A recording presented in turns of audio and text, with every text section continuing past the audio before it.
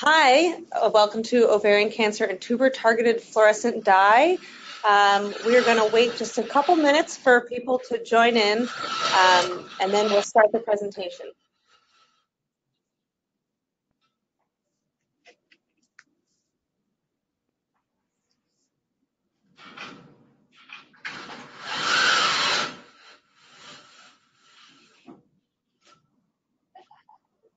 It's going to be about as quiet as I can get.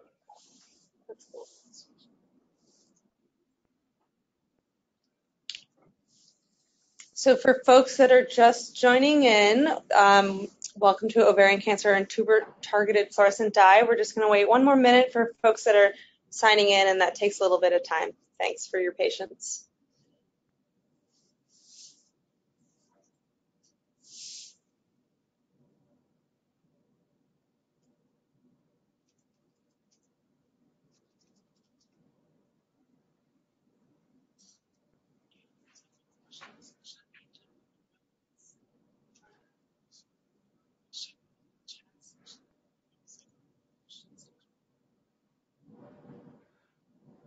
Do you, can I ask you a question? Sure, we're broadcasting now, but you can... Hello? Oh my gosh. He turned his volume down on his speakers. Oh, I've turned it down. Okay. Can I ask a question? Sure, we started broadcasting. Oh, you have? Okay. Just so you know. Okay, well, I'll not ask it yet then. Okie doke. Well, I think we're ready to get started. We gave people a couple minutes to sign in. So welcome to Ovarian Cancer and Tumor Targeted Fluorescent Dye. I'm Stephanie Blaufarb, Ovarian Cancer Program Director at SHARE. Before the presentation begins, I'd like to tell you a little bit about SHARE. SHARE is a nonprofit organization that has been helping people through breast and ovarian cancer for the last 42 years by offering the support of those who have been there. SHARE offers many services, including a helpline, telephone and in-person support groups, and educational programs. And many of these are specifically for those living with ovarian cancer. All of our services are free of charge. So for more information, visit our website at sharecancersupport.org. All participants will be muted during the presentation. When the presenter finishes speaking, we will open up for a question and answer session. You're welcome to submit questions during the presentation through the question pane in the control panel on your screen. When asking questions, remember the presenter is unable to give specific medical advice, so please keep your questions general in nature. This webinar is being recorded and will be available on the SHARE website soon. Now to introduce our presenter, Dr. Phillip Low is the Ralph C. Corley Distinguished Professor of Chemistry and the Director of the Purdue Center for Drug Discovery. Dr. Low has spent over 14 years in drug delivery research and is the founder and director of Endocyte, OnTarget, HQ Low, and Novastio. He has published more than 420 scientific articles and has more than 70 active or pending U.S. patents. 9 of these patented drugs stemming from his research are undergoing human clinical trials. His research areas are very diverse. In the last 40 years, he has worked on projects involving plant cells, erythrocytes, immunotherapy, and cancer research. Welcome, Dr. Low. Thank you. Let me begin by thanking SHARE for the opportunity to explain some of the exciting new developments we've been pursuing in ovarian cancer research. And I think with SHARE, we share the objective of trying to reduce the morbidity and mortality associated with this very serious disease. And I guess as a matter of introduction, let me just explain that there have been a number of studies demonstrating that the more cancer that is removed during surgery, the better the outcome for the ovarian cancer patient will be. In one study by a group at Johns Hopkins, headed up by Robert Bristow, the group showed that when they compared the survival of ovarian cancer patients where the surgeon removed much of the disease but allowed some residual disease to remain behind with the assumption that the chemotherapy following surgery would eliminate the residual disease, when this group's survival was compared with another group where most of the patients, 75% or more, underwent maximal cytoreduction surgery, as they call it, where the surgeon tried to remove all the malignant disease that he or she could see with using standard methods.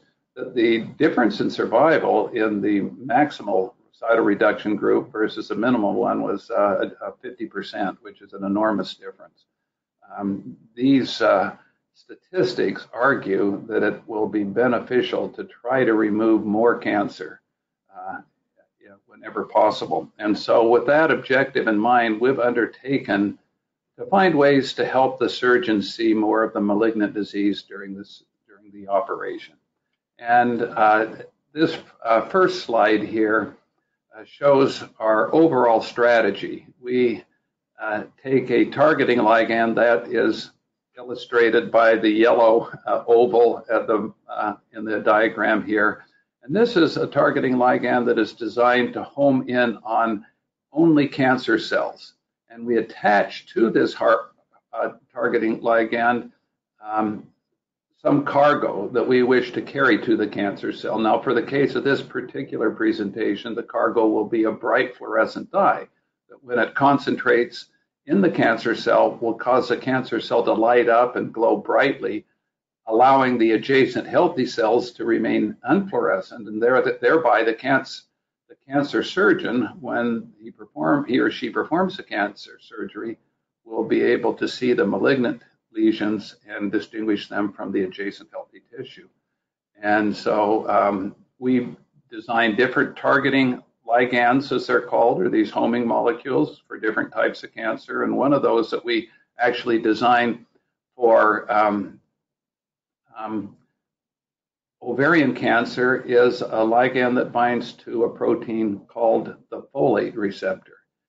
And the folate receptor, I'll just skip to this slide, the third slide.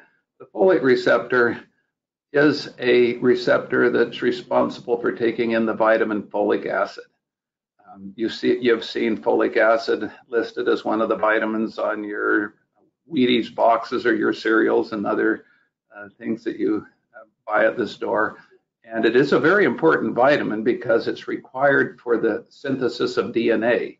And rapidly dividing cells like cancer cells need to make a lot of DNA because each time they divide, they need to reproduce or replicate the DNA in their cell. So they have an enormous appetite for folic acid. Without the folic acid, they couldn't divide rapidly. And your body has three different pathways for taking in this vitamin. On the left-hand side of this picture is shown two of the pathways. One is called the reduced folate carrier, and the second one is called the the proton-coupled folate transporter. These two pathways will transport the vitamin folic acid and similar-looking or related folate vitamins, but it won't transport into a cell any folate-linked drug. And so cells that use either of these two pathways on the left to supply their folate needs will not be able to take in a folate-linked drug. On the right is the third pathway for taking in folic acid, the vitamin, and this one takes the drug in by a process called receptor-mediated endocytosis, and I'll show you this on the next slide.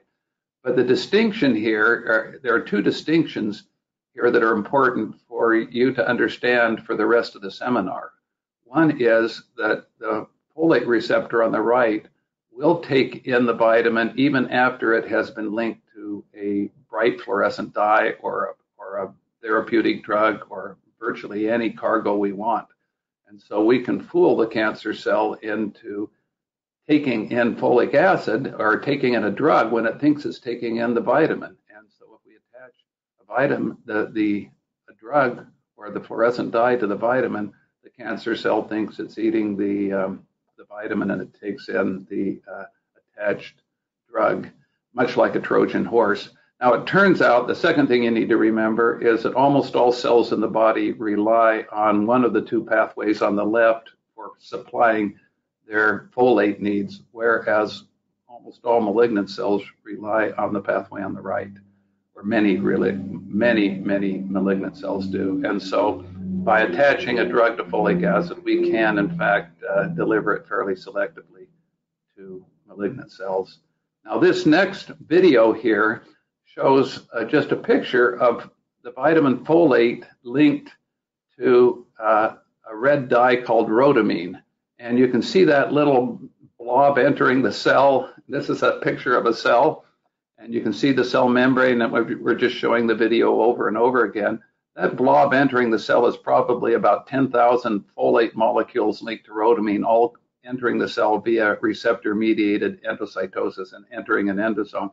This is how our folate-linked fluorescent dyes enter cancer cells. Now, the next question before we get to some actual clinical data that is probably passing through your minds is what cells express this receptor that carries the attached cargo into the cell by receptor-mediated endocytosis, as I showed you in the last video. And there are actually 3 different cell types that have this receptor. The first cell type is a variety of cancers, especially ovarian cancer, lung cancer, breast cancer, kidney cancer, brain cancer, colon cancer, and a variety of hematopoietic cancers like acute myelogenous leukemia or AML and chronic myelogenous leukemia or CML. So there are other cancers in addition to these that overexpress this folate receptor. A second group of cells that overexpresses a folate receptor are activated macrophages or activated monocytes. You don't need to know the names of these cells. What you need to remember is that they're only present at sites of infection or inflammation. And except if you don't have any inflammatory or autoimmune disease, then these cells will largely be absent from your body.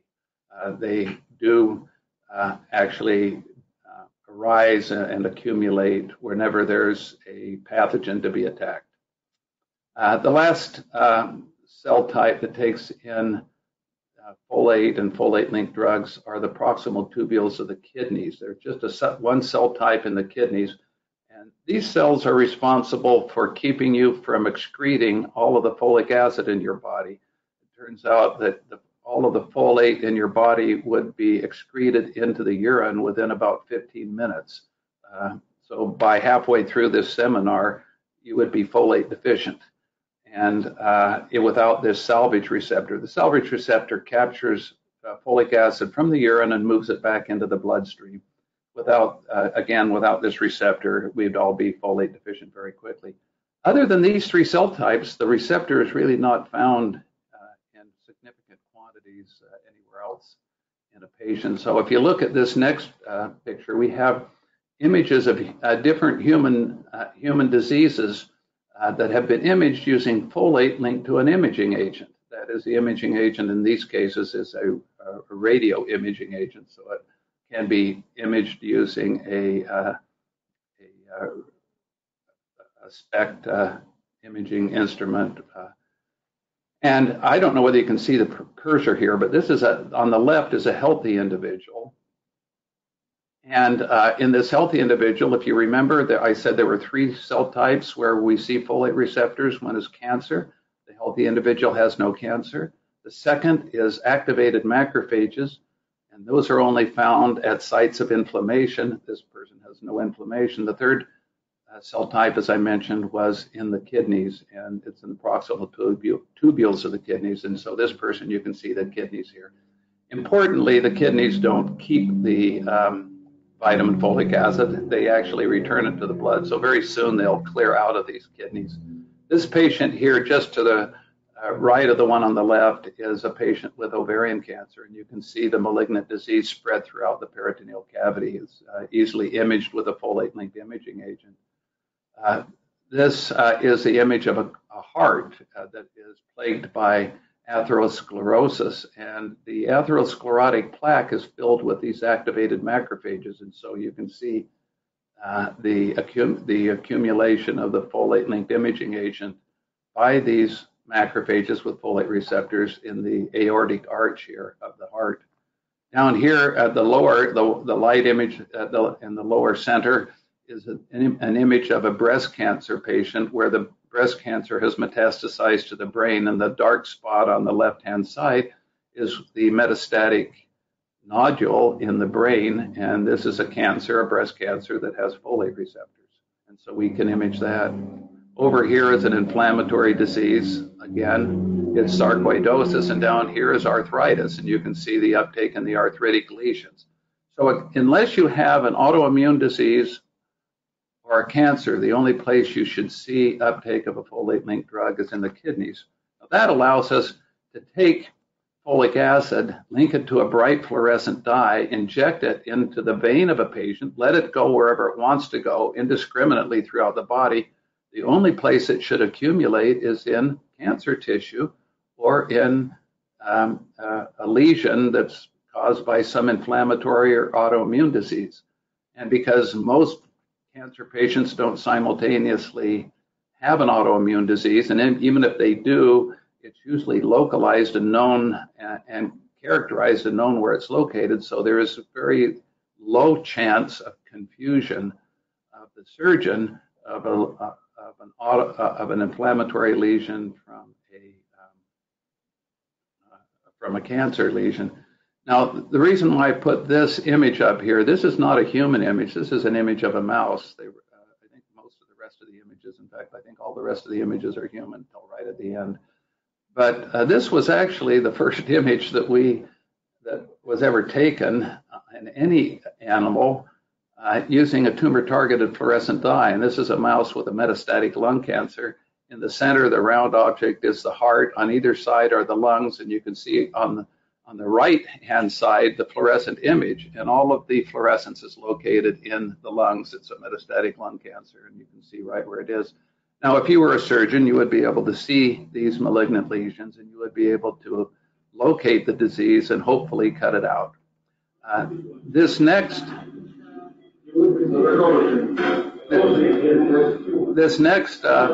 video is actually a video of the first surgery ever performed on Earth in humans using a tumor-targeted fluorescent dye, a ligand-targeted fluorescent dye. This was performed by Dr. Go van Dam and his colleagues at the University of Groningen in Holland, and they injected the patient, it's a lady with ovarian cancer, an hour or two before surgery, and then they proceeded to remove all of the malignant lesions that they could see with the naked eye and by palpation, that is by touch. A lot of cancer lesions feel stiffer or harder than normal tissue. And at this point in the operation, they think they've removed all of the diseased tissue. And you're looking at the patient's omentum. The belly's been opened up, the peritoneal cavity's exposed, and then they turn on the fluorescent lamp. And that's seen up in the upper right-hand corner. Those are fluorescent lesions that they're cutting off. Now, because this is the first patient that has ever been examined, they don't know that these fluorescent lesions are necessarily cancer. We're testing the hypothesis. We believe they are. And so they're cutting away to remove each fluorescent lesion. And after they cut it off, you can see on the upper right-hand corner in the fluorescence, the technician picks it up and moves on to the to the pathologist and hands it to the pathologist next door. And the pathologist tries to determine whether it's cancer or not. This is a later patient. In this particular patient, you can see the bumps that are there on the surface of the intestine. And this is also an ovarian cancer patient. And they turn on and off the fluorescent lamp. And you can see every time they turn on the fluorescent lamp, the malignant lesions light up and the adjacent normal tissue remains unfluorescent. So with the aid of these kinds of tools, it is possible for the surgeon to find more malignant disease. Now, I chose this particular video for one purpose, and that is that the malignant disease is easy to see because it actually protrudes from the normal tissue surface. That is not the case with a lot of others. In this particular video, which is also of an ovarian cancer patient, you're looking at the omentum. The malignant disease does not stick out. It doesn't stand out. And so it is very hard to detect. As a matter of fact, it is also very small in size. You can see the tip of the forceps. Most of these malignant lesions are in fact no larger than 1 or at most 2 millimeters. And so they would easily go undetected without some highlighting agent that would cause them to fluoresce and appear very different from the adjacent normal tissue. So this omentum is often a location where ovarian cancer metastasizes. If you lift up the omentum and look under that drape, you see some of the intestines and the other components in the viscera. And even there, you see additional malignant lesions that would be very, very hard to identify and resect without the aid of some highlighting agent, such as this tumor-targeted dye. Now, you need to remember, in looking at these, we don't inject it into the individual lesions. The dye is injected into a vein in the arm, and it locates naturally to these malignant lesions. So it does have a homing capability. You don't need to know ahead of time where the cancer is. You can inject it systemically, and it'll locate to the cancer. Now, these initial studies were conducted by Go Van Dam and colleagues, and the data were published in Nature Medicine, as you see listed along the bottom. Here's just a comparison between what the surgeon would view without the aid of the fluorescence and what the surgeon would see with the aid of the fluorescence. You can see how much easier. This is actually a blow-up. Some of these lesions are very small. But the result from this initial clinical trial was that 5 times more malignant lesions were removed following the fluorescence illumination than were identified beforehand. In all cases, the surgery was performed without the aid of fluorescence, and then they turned on the fluorescent lamp to see what they had missed. And so this indicates that significantly more disease can be found with the aid of the fluorescent dye. And importantly, in this initial trial, all fluorescent masses removed were confirmed by pathology to be malignant. So, in fact, the fluorescence is a very reliable indicator of cancer. Another important result was obtained by Alex Varmeyer at the University of Leiden in the Netherlands using the same folate-linked fluorescein dye. And in this folate-linked fluorescein dye, they wanted to know what size of lesion could be detected by prior injection of the dye into the patient. And this is, again, an ovarian cancer patient. And what is interesting is in the center panel, you see up in the upper left-hand corner a cluster of 5 cells. If you look over in the fluorescent image, that cluster of 5 cells fluoresces. Other studies of this sort suggested to Dr. Varmeyer and his colleagues that virtually all cells in that at least express folate receptor could be identified and imaged using these low molecular weight tumor-targeted fluorescent dyes.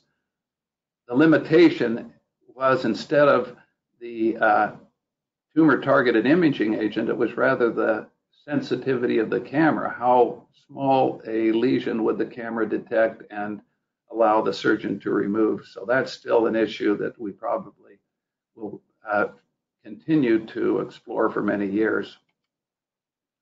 With this same dye, this folate-targeted fluorescein dye, a study was done by Sunil Singhal, and I have to jump. This is the first time we've jumped away from ovarian cancer. This study was done in lung cancer, but it was with the same tumor-targeted dye, and I think the results would be representative for other cancers too.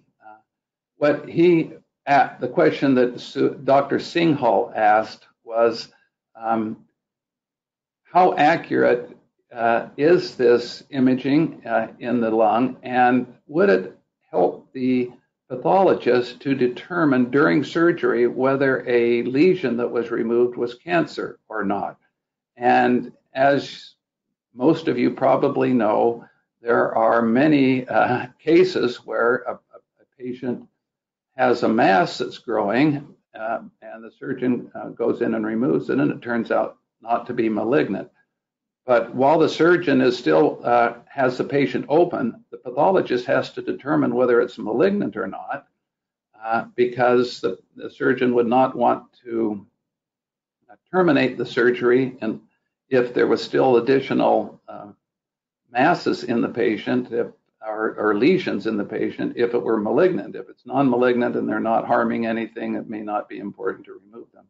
So they often have to wait for the pathologist to make a diagnosis during the surgery.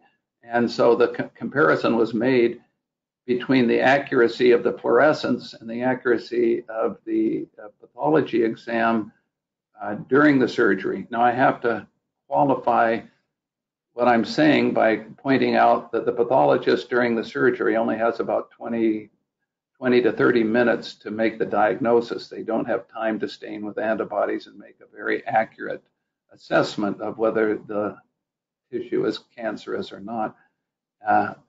But at any rate, in this initial study, Dr. Singhal found that the fluorescence was correct 19 out of 19 cases in lung cancer patients, whereas the intraoperative pathologist was correct in only 13 out of 19, suggesting that these tumor-targeted fluorescent dyes may be of some assistance to the pathologist and could greatly accelerate the speed at which he or she could could diagnose the tissue as either being malignant or non-malignant.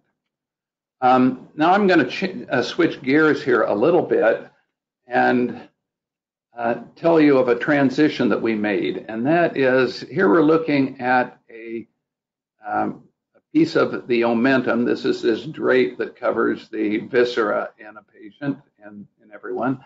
And from the outside, this malignant lesion was not fluorescent, but when the surgeon at Leiden University Medical Center, Alex Farmeyer, when he cut it open, it was brightly fluorescent. This suggested that a lot of this fluorescent dye that we were using was not very transparent to tissue, that there could be brightly fluorescent cancer that we didn't see because it was buried underneath normal tissue in any particular tissue. And so it became important to try to find a fluorescent dye that could be seen through significant layers of normal tissue. So to find that, to identify that dye, we did a very simple experiment, and this tells you how simple some science can be. We went to the butcher shop and obtained a piece of pig muscle that was a centimeter thick. And we put various dyes underneath that pig muscle, and we looked to see which dyes we could see through the pig muscle. And as you can see, the best one was the one labeled F in the lower right-hand corner, IR800CW. It was very easy to see it through a centimeter of this tissue. That told us, and this was nothing new to anybody in the field, that these dyes that had light emissions way in the near-infrared end of the spectrum, where our eyes cannot see the light, but a detector can, that this wavelength of light is much more transparent to tissue than some of the more visible lights, like the red, green, yellow, and blue lights that you can see with your naked eye. They just aren't transparent to tissue. So we went ahead, and then this next slide, we made this dye that is shown in the upper right-hand corner, and we linked it to folate. Folate is drawn in black. A linker is in blue, and then the green dye is this new near-infrared dye that is extremely bright.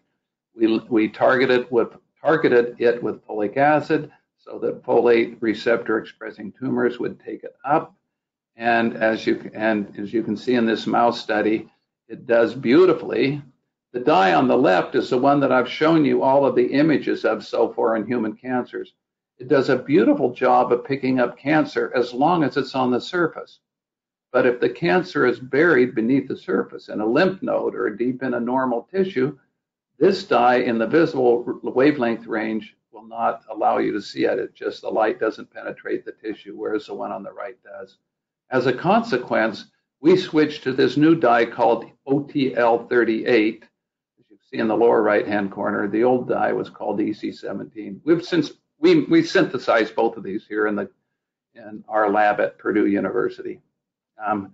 And then we went and compared this new dye with other near-infrared dyes, and OTL38 on the left, as you can see, where we injected exactly the same concentration of a folate-targeted version of each dye. We found that the OTL38 was brighter than any of the others. And so we took it into the clinic, and these images are the first images of a cancer patient, of some lesions in a cancer patient. These were done again in the Netherlands by Alex Varmeyer and his group. And you can see the malignant disease showing up there very nicely.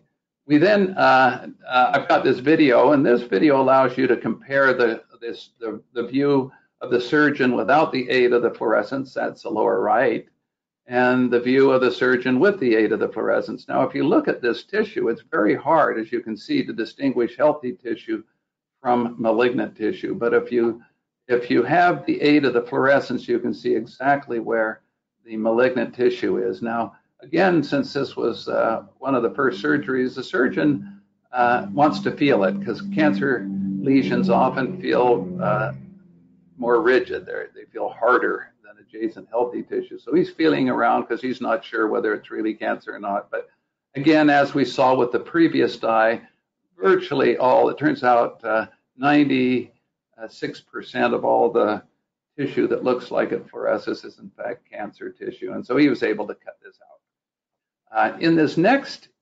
video, this is also an ovarian cancer patient. The previous one was ovarian cancer. This one is ovarian cancer. And you can see how diffuse the fluorescence is.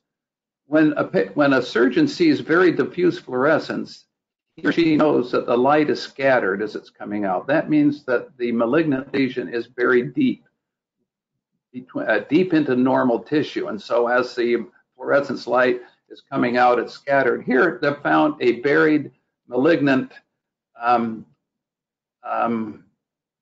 lymph node that had malignant disease that would have never been found without the aid of this tumor-targeted fluorescent dye. They would have never known that beneath this tissue was a cancer. And so that's that's another very important value for this. Here, this is an image using a different camera. It's the same dye, but the camera represents the cancer with a different fluorescent color. And some surgeons like the purple color, some like the green color better.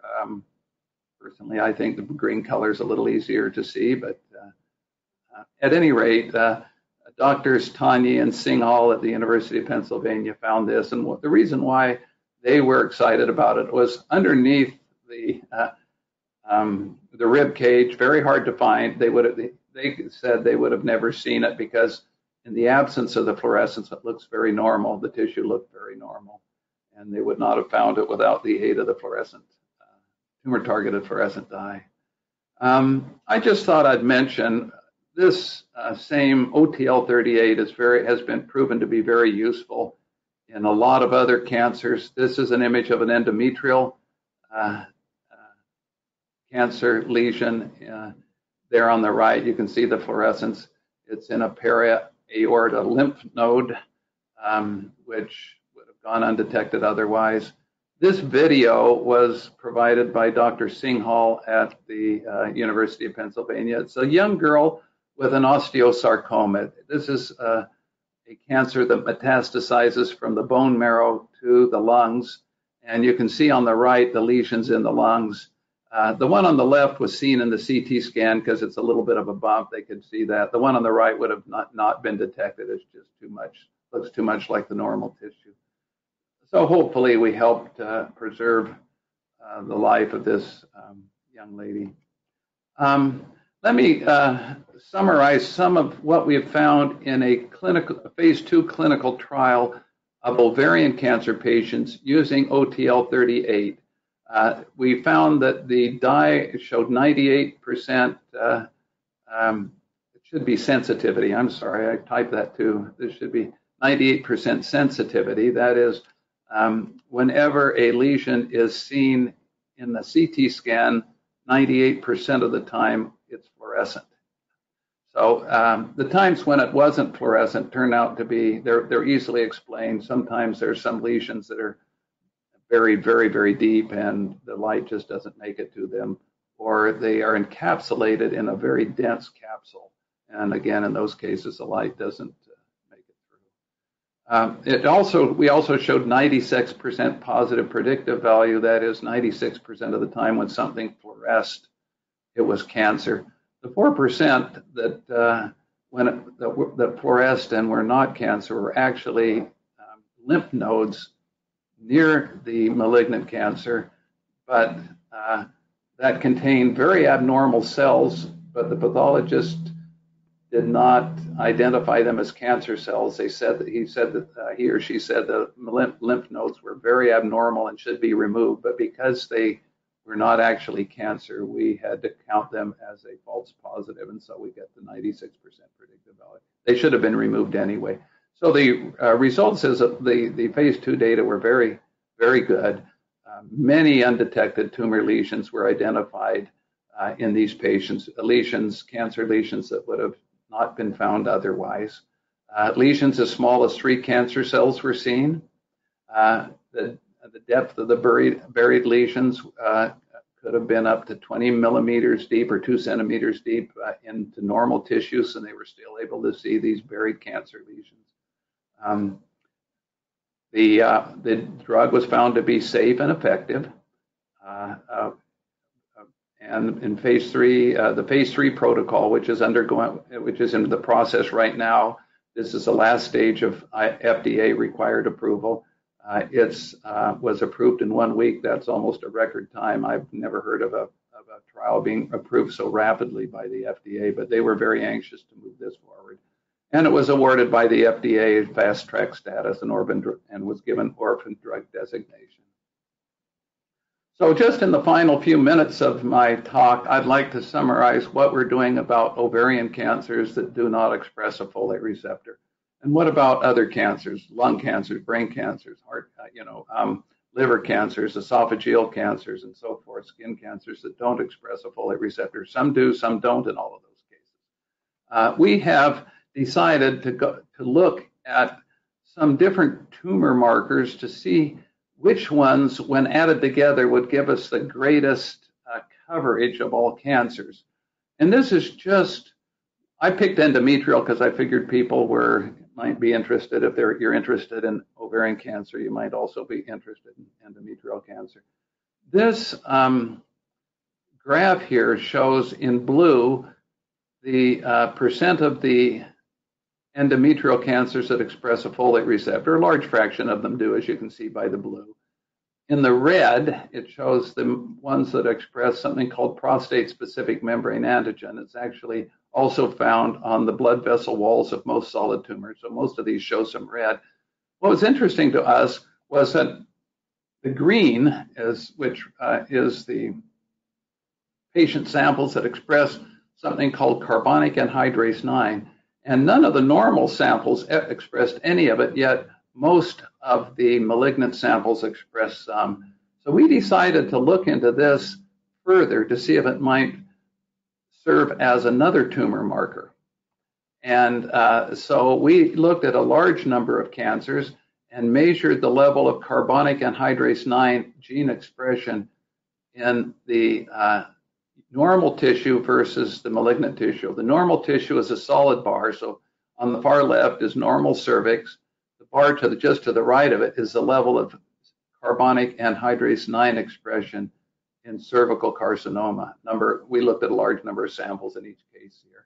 Next one is a normal esophagus, esophageal cancer, normal pancreas, pancreatic cancer, normal kidney cancer, and so on and so forth. The only normal tissues that expressed appreciable levels of carbonic anhydrase 9 were the stomach and the testes, and surgeons won't have any problem distinguish stomach and intestines from cancer. So this looked like a very good candidate, so we proceeded and the first thing we did was we looked to see how much was expressed as a function of the size of the tumor. And because carbonic anhydrase 9 is induced by hypoxia, and because tumors become increasingly hypoxic as they get bigger, we found that as the tumor grew to larger and larger sizes, it expressed higher and higher levels relative to the level of a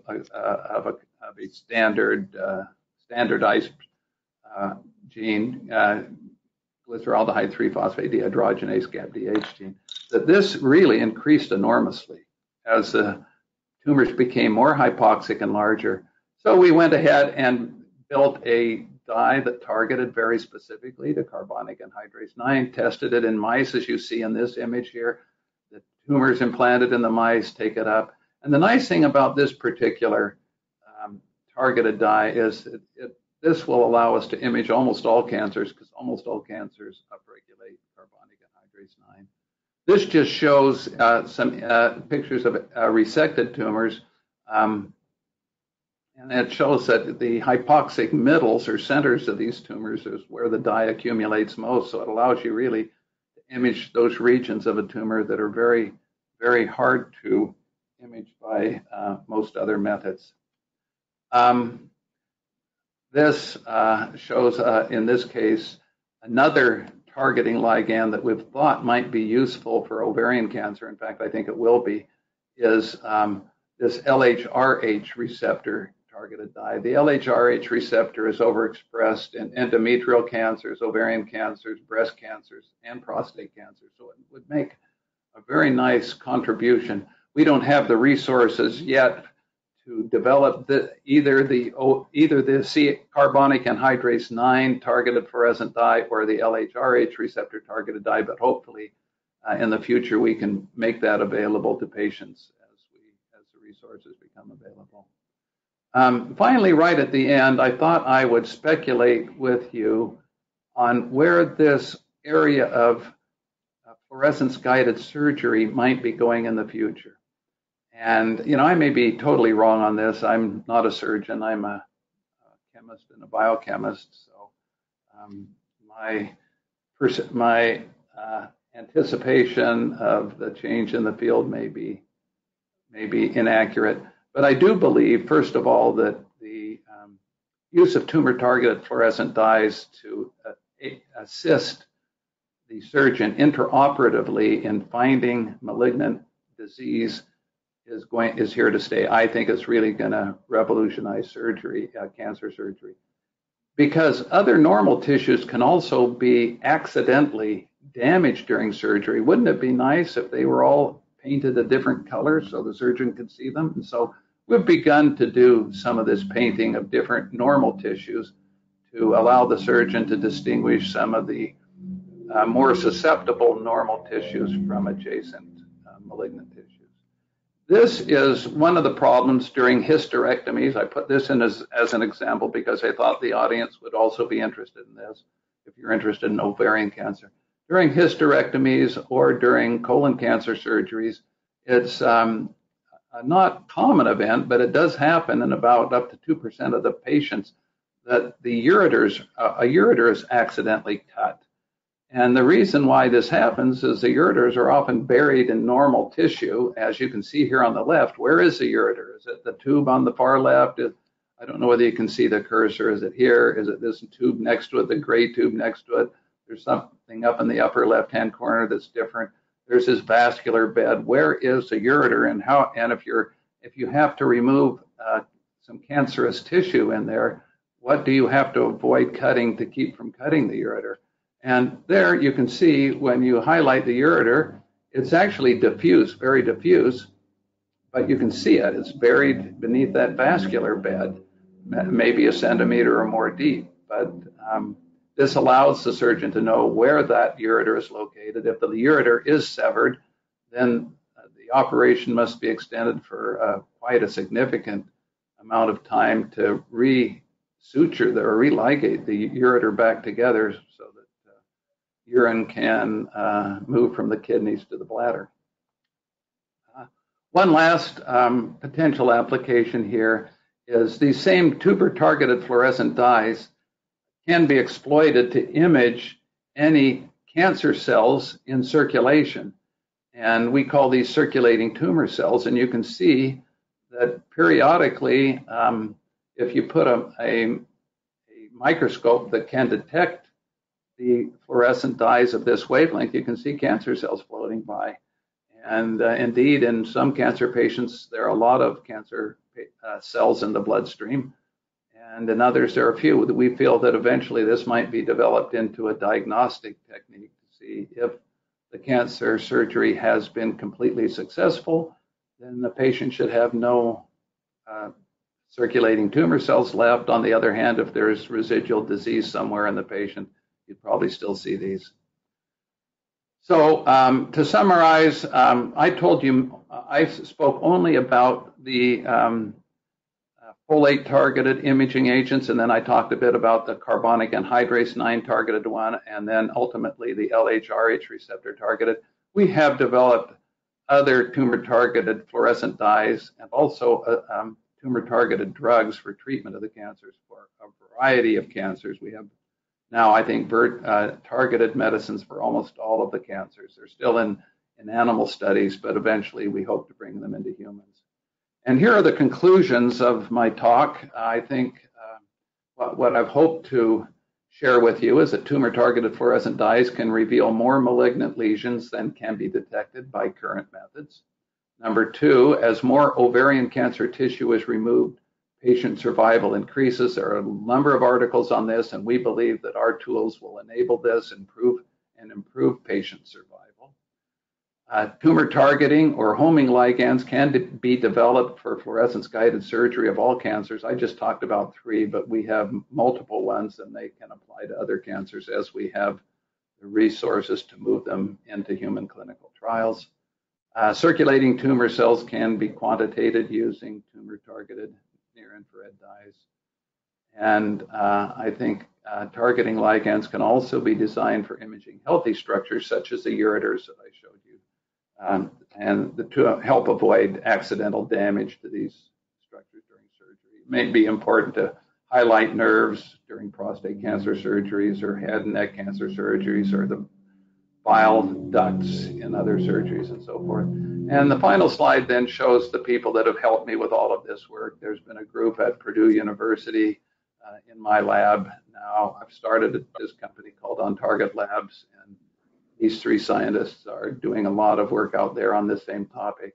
We've worked with a number of surgeons, and Leslie Randall at UC Irvine, Sean Dowdy at Mayo Clinic in the Netherlands, Go Van Dam at Groningen, Bacillus Zia Christos in Munich, Alex Varmeyer at Leiden University Medical Center, and at the University of Pennsylvania. We've worked with Sunil Singhal, Janos Tanyi, and John Lee. And Sunil Singhal, I should really mention, has been extremely helpful in helping guide us in our efforts here. So thank you all for your time, and I'll be happy to answer any questions. Great, thank you very much. So now let's start the Q&A. Are there any questions? Oh yeah, can you hear me? Dr. Low, can you hear me? Oh, okay, I just turned it up. I had it turned down. You were able to hear me the whole time, right? Yes, absolutely. Okay. Yeah. So just to introduce the Q&A, folks that are watching, you can still submit questions by clicking on the question pane on the GoToWebinar software, and you can type in your questions there and submit them, and we will read them off. But first, I had some questions about your clinical trials on this. So you said that a phase 2 trial was completed, and now there's a phase 3 that's been approved, or how is that coming on? What's the progress on that? There is a phase 3 clinical trial. This is the last stage of approval. It's being conducted at a number of sites around the country, and as I said, it was approved in the shortest amount of time that I've ever seen. I have currently 8 drugs in human clinical trials, and for most of them, the approval time was several months. Oh, And yeah. in this Wow. case, we got it back in a week or 5 days, actually, giving us approval and telling us to move ahead. So it was given Okay. fast track status. We're in the middle of testing it on patients if there are patients out there that want to get involved. Okay, so this is something that is open. It's an open trial that patients can apply to enter. Yes, that's correct.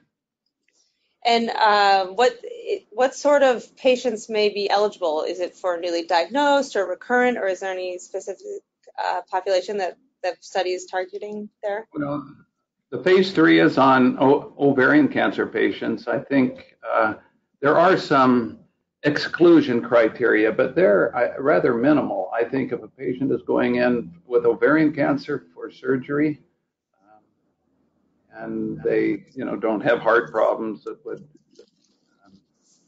risk, that they might die during surgery or something of that sort. You want to make sure that the patients are not taking any chances or anything of that sort. But other than that, I think it's pretty open. I don't really manage the Right. clinical aspects. Person were interested, they could go online and look at under on-target laboratories and contact them, and they could inform the interested patient in the nearest hospital to them where the study might be taking place. And they're outstanding institutions. They're the best Okay. in the country. So it's not just for newly diagnosed. It could be for a patient who's going in for a secondary cytoreductive surgery, right? Yeah, that's correct. Okay. So in your earlier studies in the phase 1 and 2, did you see evidence of progression-free survival changes due to the surgery outcomes? We're still following that. We don't have a statistically significant outcome yet, but we will be able to announce that sometime in the near future. I would not be the one that would be allowed to do it. It would have to come from the doctors. Right. Well, oh yeah, and also I'm just curious of the size of those studies that you've done so far. I know usually phase 1 and 2 are smaller. About how many people did you have in those studies? There were 45 evaluable patients in the phase 2. I don't recall exactly how many in the phase 1. I think, some of the patients were enrolled, and it turned out that the masses were benign, and none of the benign masses don't take up our OTL38, the folate-targeted near-infrared dye, and so those patients are not evaluated. They don't participate in the trial. So I think overall we probably enrolled 70 patients, but 45 were evaluable. And those data that I presented, 98% sensitivity, 96% specificity or positive predictive value, all came from that set of 45 patients. And that was the data we submitted to the FDA. And obviously on their response, they were quite impressed with the data. Okay. Or was there anything for overall survival? I guess that's also something that is you're going to be looking at for your phase 3 overall and progression-free survival. Actually, this is something we're following in a phase 4. In other words, we follow up on the patients. The endpoint for the phase 3 clinical trial that we have agreed on will be that to enable the surgeon to find and to see more malignant disease than he or she would have otherwise been able to detect. And, in many cases, they see a lot more, like many times more. We do not specify that the surgeon has to remove it if the surgeon decides that it's in a dangerous location, it's sitting on the aorta or something of this sort. They don't have to remove it. So the initial approval will be based on the ability to help the surgeon find more disease than he or she would have otherwise found. Phase 4, then, we will follow those patients to see if it ultimately improved their overall survival. Okay. Well, we'll look forward to hearing about that for sure. We're very interested in that, and we're very anxious to have those data. But I will remind you that there have been 5 published studies to demonstrate that the more cancer that is resected, the better the survival is of the patient. So we strongly anticipate that the phase 4 will reveal that these patients that have had a lot more disease removed will have lived longer. But we don't know Okay. that. And so have patients had any reactions to the dyes, any allergic reactions, any adverse effects at all? Yes, a small fraction. We're using 2 different doses of the dye. The doses that we're using are 0.0125 milligrams per kilogram, which is very low, meaning that, an average patient may have 1 milligram total injected. That's being used in Europe. In the US, it's twice that amount, 0.025. In the US, there have been a small subset of patients that have had a minor allergic reaction. This is handled with a Benadryl pill, and there's no other adverse events that really have remarkable. Okay. In Europe, where they use half the dose, apparently they haven't had allergic reactions. Okay, and so that's sort of a short-term side effect, nothing long-term, right? Oh yeah, it's just temporary. It's all resolves in a few minutes. I mean, in some cases there'll be, I understand, a local rash at the site of injection. In other cases, some patients may feel nauseated or something of this sort. But the doctors in the U.S., the surgeons in the U.S. now are, in many cases, just preemptively giving the patient a Benadryl beforehand, and then they don't see it. I think that's the simplest solution because most people can handle Benadryl, and that avoids the allergic reaction, and that should solve the problem. Okay, great. Is there any possibility for this technology to be used for screening? Yes, that's an excellent question. This will require a second clinical trial, but as you know, there are a lot of patients that have the symptoms of, let's say, ovarian cancer, or even that maybe have a BRCA1 or BRCA2 mutation that would predispose them to that, in which case it will be possible in the future to use a fiber optic and to just go in through kind of almost a pinhole and look around to see if there's any fluorescent lesions inside. And if there are, then of course it would allow for the patient would be moved into surgery. If not, then no action would be required.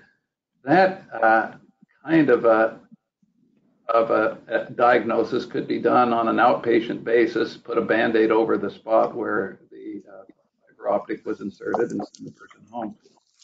I think that's going to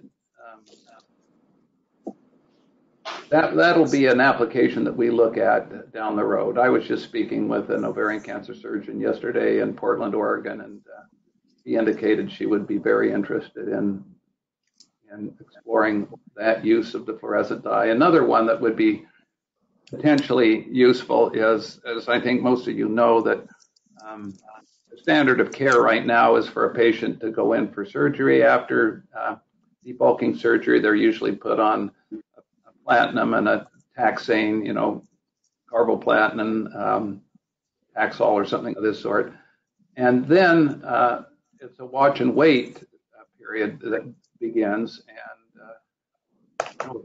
some patients recur. I don't know what the percentages are now, but maybe half of the patients recur. And at the first indication, as detected by a rise in CA125 in the blood, usually happens about 11, 12, 13 months later.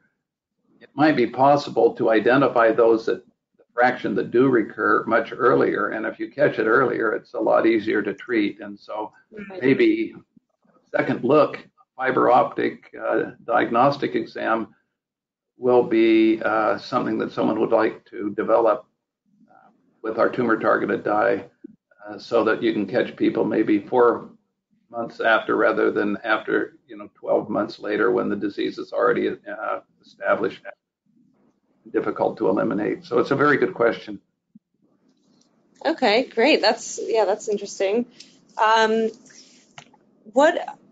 Maybe you haven't looked at this yet, but what are you expecting as far as costs? Of course, patient populations are always interested in the financial impact of new treatments. And do you think, this will be cost effective or will be adopted easily by insurance companies? That's an excellent question also. We're trying to grapple with that right now. Our hope is with a number of different kinds of cancer, the ability to avoid a second surgery will pay for itself. For example, roughly a third of all breast cancers recur right at the site of the initial lumpectomy. And it's because there were positive margins left behind. There was malignant tissue left behind. With our tumor-targeted fluorescent dye, you could go in and shave until all the fluorescence was gone. That would minimize the amount of healthy breast tissue that would have to be removed, and also reduce the number of second surgeries, because you could make sure you removed all the malignant disease tissue. And so that those second surgeries cost a lot of money. Right. I think so in terms of, unfortunately, like you point out, you have to be realistic and somewhat crass in this. You have to ask a lot of insurance companies may not pay unless it saves them money. It does save money in the operating room. That we've found that it's important surgeries because the surgeon finds the diseased tissue much quicker and easier. So you can save OR time, and at $100 a minute in an operating room, that can justify it. I don't think the cost is going to be very high, but I think you're right. You have to still probably justify this by how it will save money rather than perhaps. Yeah. So now as you're entering a phase 3 trial,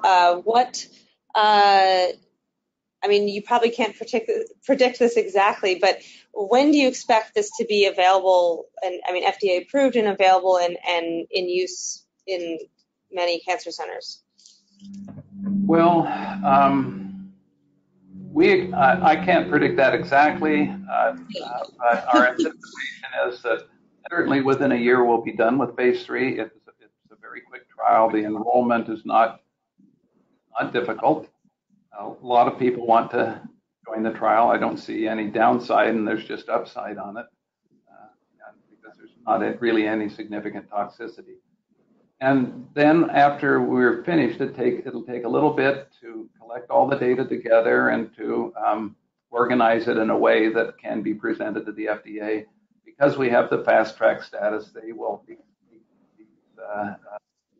installments of data as we provide them. We don't have to have a finished product of the whole package right at the beginning. As we are able to organize one set of data, we can submit it. So I would hope that by a year and a half from now or so, maybe we're pretty close. Okay. Well, we are eager to hear more about it and looking forward to seeing those results. So we've run out of time for questions, but if folks have more questions, you may be able to call our helpline and maybe somebody there can help. I want to thank you so much, Dr. Low, for taking the time to present with us and for the work that you're doing. Really interesting and amazing stuff. Thank you so much for this informative program, and thank you to everybody who submitted and everybody who participated and submitted questions. If you could please take out a moment to fill out the survey at the end of the webinar. It may take a minute for it to load, but that really helps us be able to bring you the educational programming that you want. Alrighty, thank you, Dr. Low. You're very welcome. Thank you. Bye.